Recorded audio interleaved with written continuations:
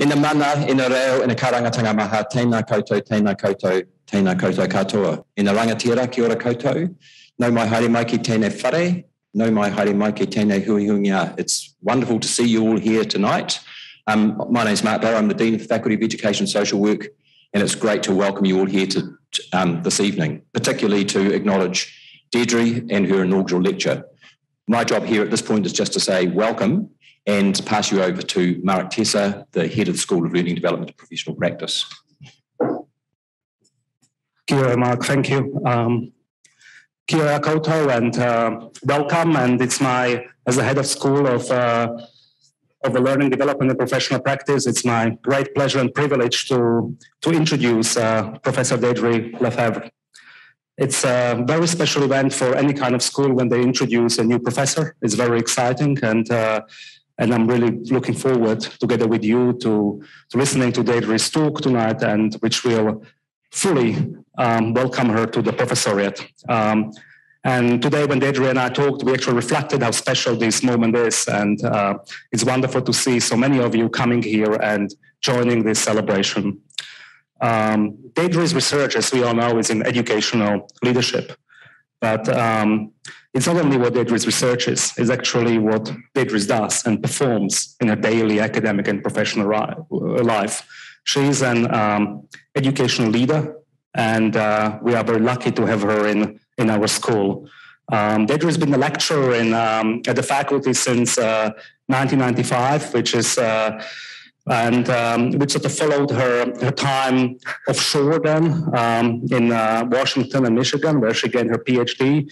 And she's a fabulous scholar and who published over 60 books and research articles and completed over 30 postgraduate supervisions. I mean, your track record is just absolutely amazing. And that was really important for me because we share the floor and I see students coming in and out of your office. And rarely I see students who speak so highly of their supervisor, of their staff, and of the relationship that they have with you. And that's very special. One of the things that Deidre really does is she's a leader of an academic program, and she's a leader of you've been leader since 2005, I think, so for such a long time. But what you've achieved in the time in the program of educational leadership is really transformative. You have transformed the whole our offerings in educational leadership, created the online offering of Auckland Online, and which has really created a new space and a new opportunity for a lot of our school leaders to be able to complete this degree with us, and opportunity to really lead a lot of other staff members who are part of educational leadership group of our school. Deidre also works across the faculties and where she's utilizing her leadership work, and more recently doing absolutely fascinating work in nursing, and which we are looking forward to hearing more about. And was able to. But one of the things that, as a head of school, I really admire about Deidre is her service and leadership. That means supporting other scholars, building community, research culture, and collaboration around area of educational leadership. One of the things that we all really acknowledge about Deidre is the mentoring and the way she mentors her colleagues and her students, but also the mentoring that you do across internationally that you've done. That's been extremely powerful. And I personally met Deidre first time when you were leading the Narrative and Metaphor group together with Sandy Farquhar and Esther Fitzpatrick. And it's been I was just a PhD student. It was just unbelievable how welcoming and supportive you were of young scholars coming into the field. And I think that's sort of what remained. And that's what I think also being a professor means, to be really accepting and welcoming new scholars to the field. Apart from all these kind of areas of Deidre being an amazing academic leader and academic scholar, Deidre is an amazing human being. She's hardworking and diligent and passionate, and shows always positivity and perseverance, and her ability to listen and to collaborate and to show empathy and patience to others, always kind and generous to help her team, her colleagues, her students. There is something, despite all these amazing academic credentials that Deidre has, there is something also very special about her work that sort of really goes across fields and disciplines and areas. And I think the audience here tonight is very clear that the people came from all around different disciplines and fields and areas of your life. And with that, I just have to say welcome, Deidre, and please come in. And we're all looking forward to listening to your talk, professorial talk on leadership, learning, and change. You are welcome.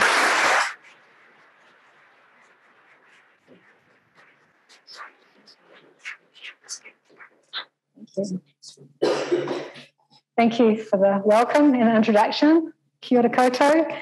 You're all my special people. You're my family and friends and past students and current students and colleagues. And actually, you don't know this, but on Zoom, there are many people. There are family and friends from other parts of New Zealand. There are colleagues in Germany and across the US. And I can't thank them enough for getting up at 5 o'clock in the morning. For some of them, it's almost midnight, and it will be past midnight by the time we finish. And so if you see me looking down here, it's because I'm looking at my other colleagues and family and friends. So thank you. So today I plan to do 3 things. I am going to talk a little bit about what's influenced my life and my academic journey. I'm going to talk about some ideas I've explored over the years in research, teaching and service. And I'm going to leave you with a few questions at the end. So it's my first day of school, and I'm all keen and eager. People have been asking me when I'm going to start school for as long as I can remember. I've got a new coat, and clearly my mum has too, and a very smart little suitcase with my sandwiches in them. I remember liking primary school as a young child, and these were the 1970s. My favourite day of primary school was actually Lamb and Calf Day. So on Lamb and Calf Day, we got to take our pet lamb or calf to school. I lived in Carterton on the Waipapa, and many of the community were farmers. Our family were not farmers. But I still remember my father staying up well into the night with a bottle feeding these tiny wee lambs when they were just days old. I think I had more pride in winning the best tamed lamb, which meant when you called it, it came and it followed you around, than for being good at writing or best at doing timetables. It was the really special part of life at primary school. I did well at primary school and again through to intermediate school when we moved to Fevre. And then I went to high school. And I want you to remember what Marek's just said about my hard work and my commitment. Just please remember that, because by the time I got to high school, things were a little different. My trajectory through schooling was about to take a really sharp nosedive and continue pretty much through to the end of high school. I'd have to say they weren't the years I got to shine at school, but interestingly, they were the years that I got to shine outside of school. I was a Queen's Guide, I did my Gold Duke of Edinburgh, I did lots of community service and outdoor pursuits. So school and I were not a good match. I do want to say that this was the 1980s, and this is nothing about the school today. It has a different name and it's a completely different school. Just put that out there. But this is my 5th form year, year 11, and these are my results. So achievement. I think you'd have to say a solid C student. Initiative, average. And industry, average. And fortunately I was courteous, though I'm not actually so sure this is true, because if you look on the right-hand side, the very bottom line, geography, it says, homework often not done can be cheeky if reprimanded. And I well remember the day my mother, my poor mother, was hauled into the, well, she wasn't, I was the one that was hauled in. She went to see the principal to say, this isn't right, this isn't fair, what's going on? And the principal was a smart man, and he hauled me out of class and said, is this right? And I had to drop my head and say, yes, it was. And my poor mother had to sit there. Clearly school wasn't a good match for me. I left high school at the end of my 7th form with a letter from the school career advisor stating that he strongly advised me not to attend university and that, I quote, I wasn't university material. I went anyway.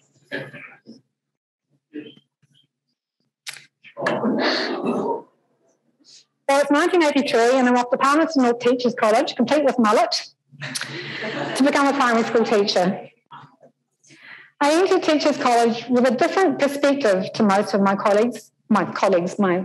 peers who had done well at school, liked education, thought schooling was good. I can remember entering Teachers College with one big question, and I really did. I'm not making this up while I stand here. How can I make schools better? That's what I wanted to do. School had failed me. I got through because of the things I did outside of school. So it didn't always make me popular with the placement teachers when we went into schools because I was not interested in the status quo. I wanted to change things right back from then. And sometimes they would fail me because I wouldn't teach the way I was supposed to. I wanted to do it differently. It was a pretty rocky road through Teachers College. But what it gave me, which has stayed with me until today, is a determination to support those who are not succeeding for whatever reasons, and that hasn't ever left me. Fortunately, I began my teacher education at Palmerston Teachers College at the same time as when we began to do a Bachelor of Education concurrently. And that's when I really realised that education could change, that education could be empowering, and that there was a place for me. So I remember having to write an assignment about how policy helps make schooling better. And I wrote one on how policy doesn't make schooling better, and I still got an A+. So that was when I realised that critique was valuable, that I could be valued, and that we must fight for change. My first teaching position was to be at Ranui Primary School. Can't see with these lights very well, thank you, up there. So Peter and Jenny and Karen from 1987, my first years at Ranui Primary School, are here tonight. And this was a very formative time for me. It was a period in education when teachers had a lot of control over pedagogy, over curriculum, over freedom. I remember Friday mornings, pretty much we'd put plastic all over the floor and we'd paint for the whole morning, and all of the cultural treasures and the language and the science and all the things that came out of that were so rich. I was very fortunate to start teaching at a time when teachers' professionalism was really respected, and it was just on the eve of tomorrow's schools. I was also very fortunate that I was mentored at this time by Peter Kaiser, who's sitting up there in a green shirt, in case you don't know who he is.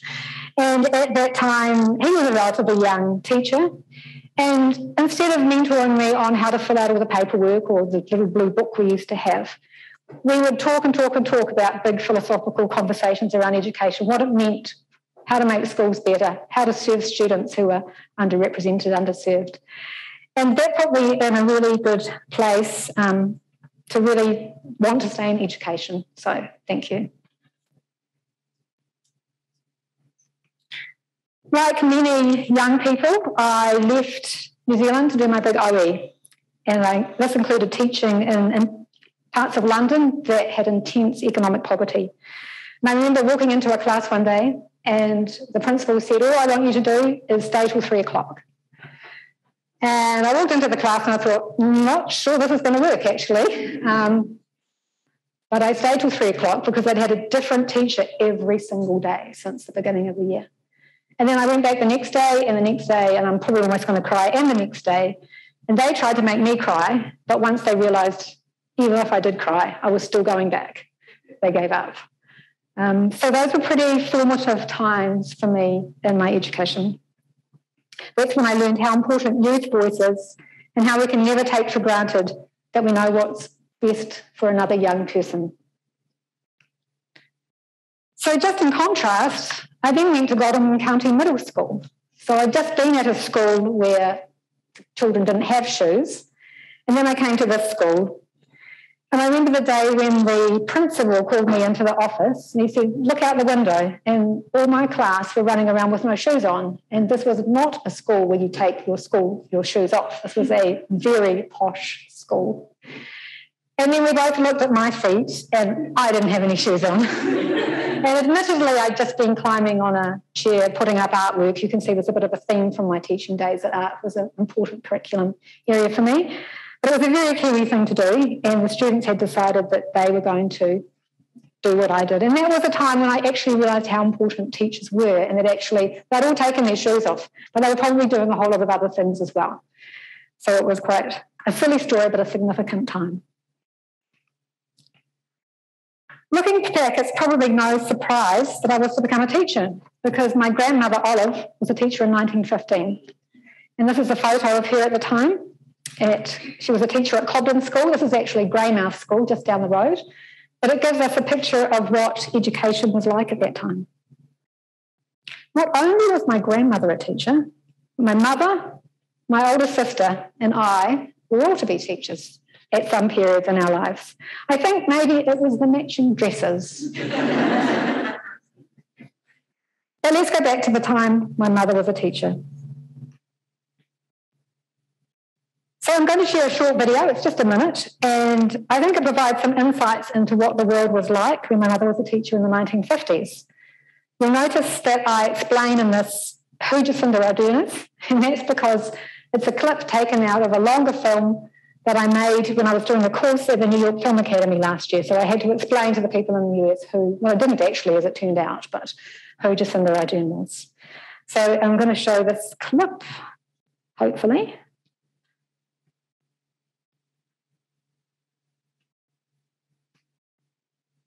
These were the 1950s. She went to university and trained as a teacher and a speech language therapist. My mother met my father when they were both at university. They married in 1957. My mother stopped paid employment the day she was married. It was expected. She had become a housewife. I'm walking outside my house. It's a 1950s house, built for the housewives of the 50s and their families. But now it's 2021. I walk into my lounge. Jacinda Ardern is talking. She's our Prime Minister, and first became Prime Minister when she was 38 years old. Some days this still jolts me. How could the world have changed so much since my mother was a young woman? Friction-stay windows in the living room bring in plenty of sun, while from the kitchen sink, the housewife keeps up with affairs in the neighborhood. Here's a space saver. A drop table hides the stools, an ideal breakfast table for two.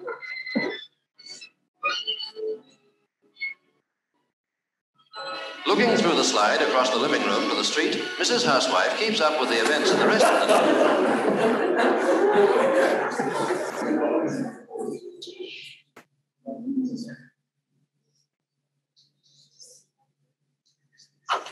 What do we do here to get back to the next slide? Oh, excellent. Great. So why do I show this? Well, first of all, Mrs. Housewife is from the New Zealand Film Archives, and it still jolts me to be reminded how much the world has changed since my mother was a teacher. But actually, it also still jolts me to realise how much the world still needs to change since my mother was a teacher. There was a bit of nervous laughter as well as laughter watching that one. I also show it because I've been interested throughout my career in the power of video to portray and explore ideas. So after completing my master's and working as an assistant lecturer here at the University of Auckland, I headed off to the United States to do my PhD at the University of Michigan. I was invited to be a researcher on the third International Mathematics Science Study, TIMSS, and I was an interesting choice given I wasn't really very good at maths and I wasn't really very good at science. But what I was good at was analysing, learning and teaching and analysing practice. And we spent literally years studying classroom teaching videos from the Czech Republic, from Hong Kong, the Netherlands, Switzerland, the United States, Australia, Japan, and lots of other countries. And video provided a really powerful tool for interrogating pedagogy. So my research, my PhD went on to focus on video as a pedagogical tool, on how video records of practice could be used to improve learning and teaching. And again, I spent hours analysing video, this time exploring how people can learn by watching video of their own practice to improve. So it's 25 years since I began my PhD research. Back then, the great excitement was that we could do non-linear analysis because we had DVDs. We didn't have VHS tapes anymore. That was great excitement. So clearly some things have come a really long way, but some things have stayed the same. So the power of narrative, the power of visual images to make sense of our lives through story, that has remained. So this is a picture of the University of Michigan, obviously. And it drew people from all over the world. And on Zoom right now, we've got Marnie and Kathy and Andrea and Kathy and Doris, who are all over the world now, but who were my teachers and peers when I was in Michigan. So I want to thank them for their support then and their support in the years all the way up to now. The University of Michigan was a place that was rich, actually. It was very rich in people and it was very rich in resources. So you could take part in many, many different research projects, and I did. And I made it my business to engage in as many different methodologies as I could at that time. And what I learned was that these big, long, ongoing debates about which is better, quantitative or qualitative, they were fruitless. They really are, and I still believe they're fruitless, because the value is when it all brings together the big picture. A particularly powerful research experience I remember, and my colleague Tamara, who's on Zoom there, will remember, was when we worked with a colleague focusing on those who were experiencing extreme economic poverty in Oregon. They were homeless people. And this is when my real involvement in arts-based research began. So the research focused on understanding the lived experience of homeless people. And as researchers, we performed a play, we acted in a play that we created from the transcripts of the interviews with those people. But the most powerful part was that when we performed it, they came and they watched and they said what we had done right and what we had done wrong, and they spoke. And this community that is so often underserved and doesn't have a voice was given a voice in the study. And I think for me, that's remained arts-based qualitative research at its best.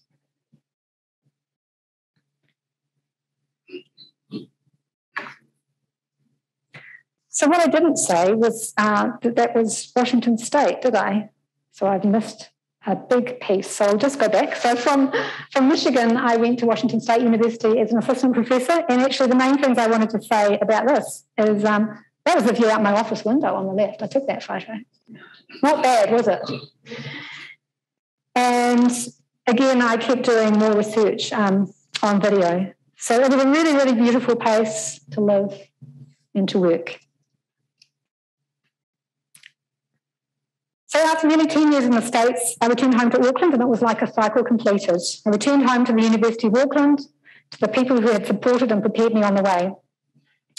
People like Ian Wilkinson, who had mentored me through my master's and is on Zoom, but maybe I should be looking that way rather than at the computer. People like Julia Westra, who is here tonight somewhere. Thank you, Julia. And Stuart McNaughton. And those were the years when I started with Helen Dixon and Alison Jones, Alison Hoare, Helen Timperley, Judy Parr, and we taught here, they supported me, and I returned to then be able to mentor others. Back in New Zealand, my son Eli was born. Eli perhaps understands better than anyone else what's involved in working here. Today he's a young man about to do his final year at secondary school, and I might add he's been somewhat more successful at secondary school than I was. And he continually supports me, asks me questions, gives me the student perspective, and helps me with my technological challenges. He understands from the inside what my work entails, and he has for a long time. In this picture, we're both trying to write. He's still a kindy kid, and he sort of gets the angst of writing, I feel, from that picture. So way back then, here's another picture from that time. And perhaps most importantly, Eli understands what it takes to teach really, really big graduate courses here in the faculty. And if you don't happen to know, and I know a lot of you do, Megan included, is it takes a lot of marking, a huge amount of marking. And this photo was taken one day when I walked into my room and Eli was sitting at the computer. And I said, "Oh, what shall we do this morning, Eli?" "Sorry, Dej, can't talk now. I'm marking."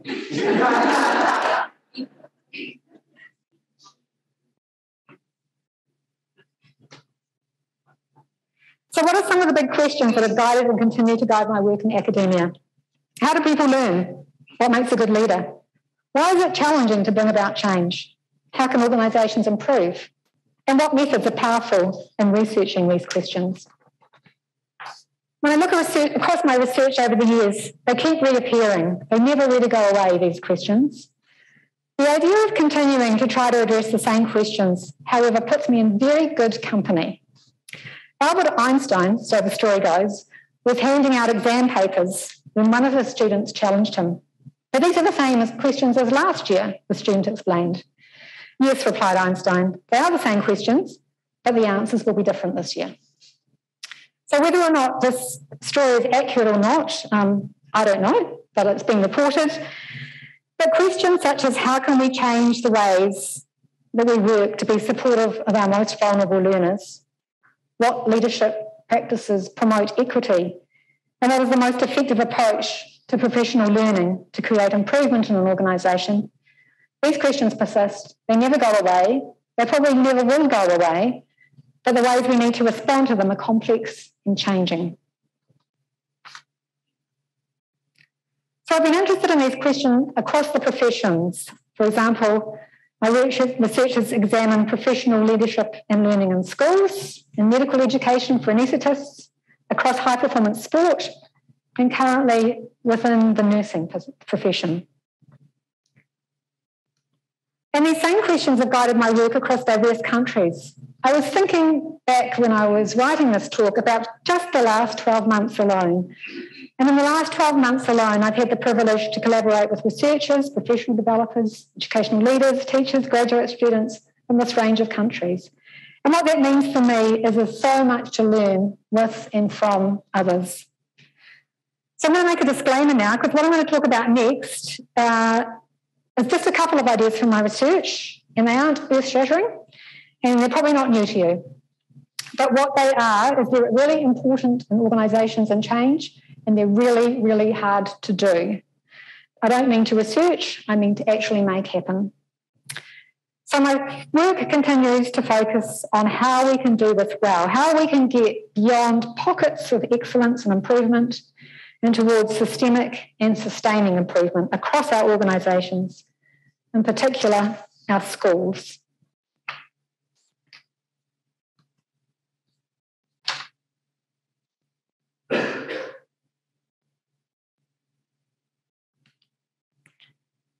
So if I had to put it into just a few words, my key focus continues to be on leadership matters. Effective leaders understand change and are able to lead effective change processes.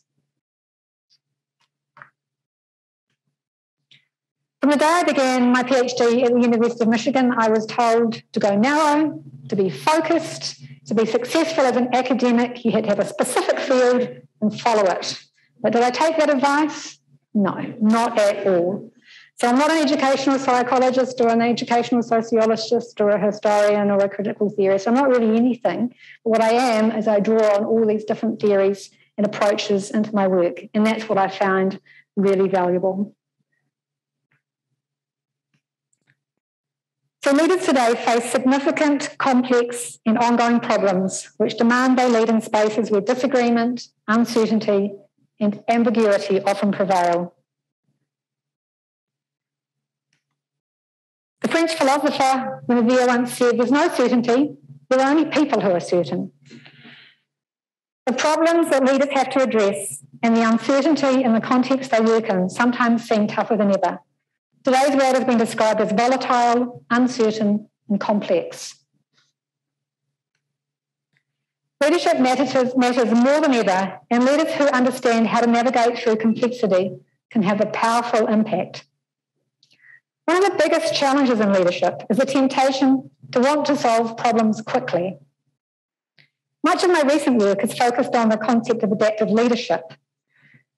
This work has proven to be powerful in schools here and overseas, and it's lovely to see some of you from the schools that I've actually been working in on adaptive leadership. I also want to acknowledge Fiona L, somewhere here, and Helen Timperley and Kay Twyford for their work in this area. So I'm not sure how well you can read this. Maybe you can take a quick scan, but I draw heavily on the work of Heifetz and colleagues from Harvard. And here we see the difference between routine challenges and complex challenges. Most of the challenges educational leaders face are complex challenges, but one of the main problems is it's human nature to treat problems as routine challenges. So there's a tendency to try to solve complex problems with simple solutions and it's one of the major pitfalls of leadership across sectors. So solving complex challenges demands adaptive leadership. And adaptive leadership requires us to think differently, but we're not very good at it. And if you don't believe me, let's have a go at it in a moment. So I'm going to give you a minute to try and solve this problem. And we know from research on problem solving that collaborative problem solving is better than sitting there by yourself staring at it. So if you want to talk to other people, you can. But if you're one of those people who've already seen this, and I know who you are, don't tell the people around you just at the moment what the solution is.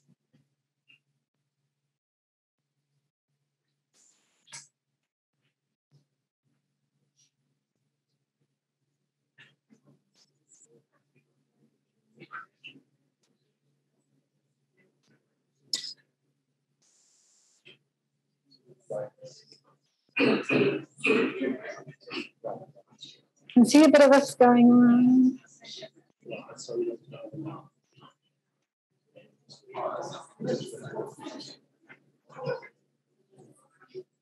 Okay, so how many people who haven't seen it before have figured it out?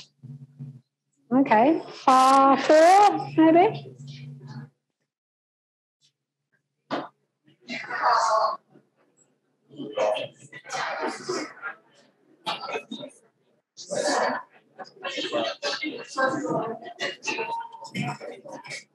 So why do we find it difficult? It's obvious now, right? We've become stuck in our existing ways of seeing things. We can't see this as anything other than a Roman numeral. Our existing schema frames, and it's challenging to get beyond it. And it's the same in leadership. We continue to draw on the same ways of doing things, the same ways of seeing things, even when they're not working.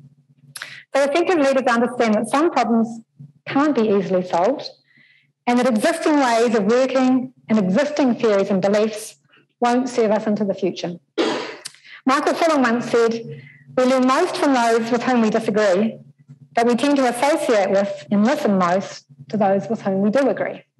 So if you add this to the challenge of getting beyond our existing frames, our tendency to engage with new information that confirms our pre-existing convictions, becomes clear why leaders have such a difficult job in bringing about change.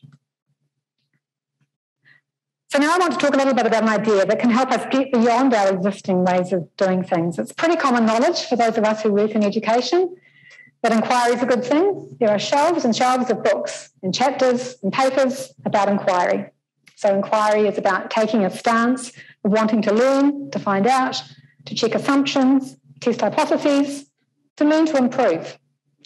But my question was, when it actually comes down to it, how much inquiry is actually genuine? Again, quick list of what genuine inquiry means: seeking to understand others' perspectives, holding a stance of curiosity, wondering, trying to understand rather than to explain, open-mindedness, a willingness to consider your own views in the face of new information. Sounds like attributes most of us would like to have. Well, how much inquiry when we do research is actually genuine? Not much. It's a bit of a rough pie graph, but it represents how much is genuine. So I did this research with school leaders across New Zealand. But if you're not a school leader, don't be sitting there thinking, well, that's about school leaders like those ones over there. This is not about me, because actually it's about all of us. And Argus and Schoen and Harvard have done this research with tens of thousands of people and found that we are not good at inquiring. We're very good at advocating, saying what we believe, saying what we think, especially educators, particularly good at it, but we're not good at inquiring. So in my research, I've identified two main patterns that happen rather than genuine inquiry. So mostly we engage inquiry that's manipulative or testing. So let's look a bit closer at what these mean. Inquiry that's manipulative is when you appear to ask a question, but really you're making a statement or request. So when I say to Eli, do you think the lawns need mowing? I'm not interested in his judgment about vegetation and growth. I'm saying, I would like you to mow the lawns today. The other common type of inquiry is testing, and that's when we ask a question to which we already know the answer, or at least we think we know the answer. There's no curiosity, there's no open-mindedness. There's a right answer and I'm fishing for it. So genuine inquiry, on the other hand, is when we really want to understand another perspective. We're willing to learn, even when it's uncomfortable. And most important, we're willing to change our own views and practices based on what we've learned. Understanding what genuine inquiry means and engaging in the leader is a small idea, but it can have a big impact on leading change. And another idea I've done a lot of research on recently is, again, it's not earth-shattering, it's not a big idea, but it's been ignored for too long, and that's the role of emotion in change. So my research and teaching focuses on how to bring about systemic and sustained change for improvement. Too often a new idea or initiative is developed, perhaps actually a really good one, well thought through with good intentions, but it fails. And often it fails because we haven't thought well enough about the process of change and implementation.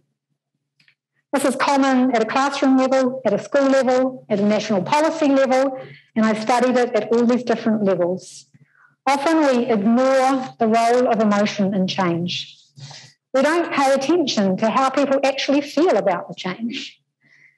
So it's astounding how little attention is paid to this. And my interest in the role of risk in education began in Detroit, Michigan, and it's still part of my research today.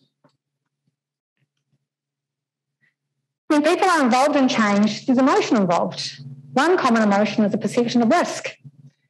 So a perception of risk is when you have the sense that what you have to lose outweighs what you have to gain. And this causes people to be reluctant to engage in change. Maybe the perception of risk is that they'll lose their sense of competence or control over their time, or that they'll have to give up working in a way that they like working. And perceptions of risk are different for different people. So this is a photo taken in Ann Arbor, Michigan, just down the road from where I lived in the middle of winter.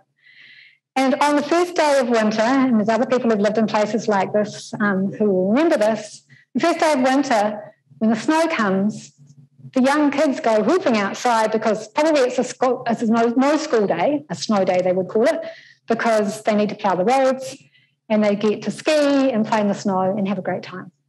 On that very same day, the older adults in the community will look out the window and they'll have a sense of perception of risk and fear because they're worried to walk to the mailbox, they might fall, they might break their hip.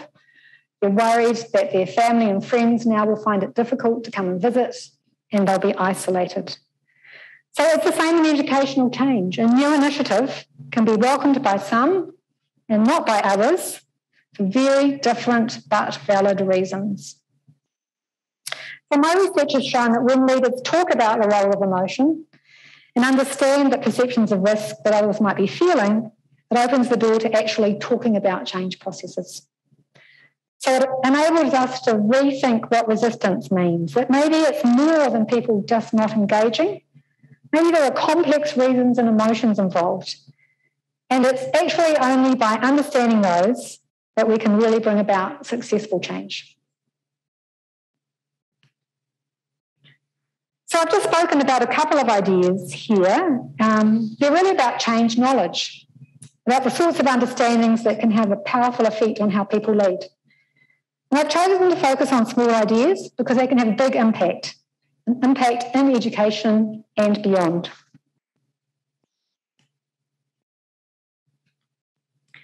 So here are some questions for you to consider. When we think about genuine inquiry, you might ask yourself, what motivates me to be curious? How do I respond to information that doesn't align with my thinking and actions? How do I deal with ambiguity and uncertainty?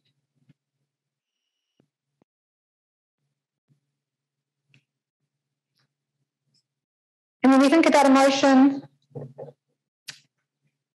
we might think about these key questions. What might others perceive as a risk in this situation?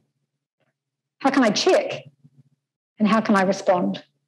And I might add, in doing this work and research for so many years, I actually never use the words perceptions of risk in my work. It's part of my research, it's part of my theory, but I don't go and say, so what are your perceptions of risk in this situation? You know, it's about conversations and trying to understand the experiences of others. So those of you who know my teaching will know that this is something I often do. When I talk about effective leadership of change, I often talk about the importance of considering what we need to stop doing, what we need to start doing, and what we should keep doing. So first, with the stop. Carl Reich has spent years studying the learning and behaviours of firefighters in the USA. These are the people who fight fires that take out huge forests, that take out whole communities and towns, and that go on for weeks. And these firefighters are trained to carry huge loads of equipment that weigh them down, their tools. These are the tools they use to fight fires, and they're also the tools that keep them alive. But he studied them because they were dying. They were dying doing the work they were so highly trained to do because they didn't drop their tools when they needed to. There's a point of time in this firefighting when you have to drop your tools and run, but they didn't. They died because they held on to the tools for too long and they were too heavy and they couldn't run away. So in education, we tend to hold on to tools too. Maybe they don't have such a dramatic and seeable impact, but they do in the long haul, they do over time. So the beliefs and ways of doing things that no longer serve us, we need to get rid of them. There are some things that we need to stop. Start is already there. What do we need to begin doing? How can we enable ourselves and others to think beyond our current frames and reasoning so that we can solve complex, ambiguous and uncertain problems of today and the future? Because the fact of the matter is they're here, they're with us, and some days they feel like they're getting more and bigger every day. And there's a lot we can do. And then keep. There are some things we do well. We should keep doing these things. Change for change's sake isn't helpful. Change to improve valued outcomes, that's what we need. So as the saying goes, if it ain't broken, don't fix it. It's important that we can identify what's working well, what we should hold on to, and what we should keep. So much has changed in education and society since my grandmother was a teacher in Greymouth in 1915. My mother was a teacher in the 50s, and Mrs. Housewife was expected to stop work, put the tray table away, and look out the kitchen window at the neighbourhood. The ideas in my research about change aren't hard to understand. They are, however, complex and hard to implement. And that's why I felt so privileged to be able to create an academic career that authentically combines teaching, professional development in schools, research and service in ways that make these ideas come alive. For that, I'd like to thank the young people, teachers and leaders in the schools I've worked, you, my colleagues and friends, including our leadership, research, teaching team who are scattered around, Kay Twyford, Claire Cinema, Whakamaya, Megan Welton, Joe Smith. Thank you to Mark and Marek for your support. And thank you to my mentors over the years. In particular, I want to thank Ian Wilkinson, and I'll look that way instead of that way. Lorna Earl, somewhere. Thank you, Lorna. Christine Ruby Davies, who's on Zoom. And Helen Timperley, Vivian Robinson, and Richard Hamilton, who couldn't be here. They've mentored and supported me over the years, as have many others of you. So thank you. Finally, I want to thank my family, Eli, Morris, who's on Zoom, Alison, Sandy, Rebecca, who's on Zoom, Jimmy, and Jack, who's on Zoom. And I want to thank my sister, Philippa, who's been my constant mentor, friend and cheerleader since the day I failed my high school fifth form year back in 1979. So thank you.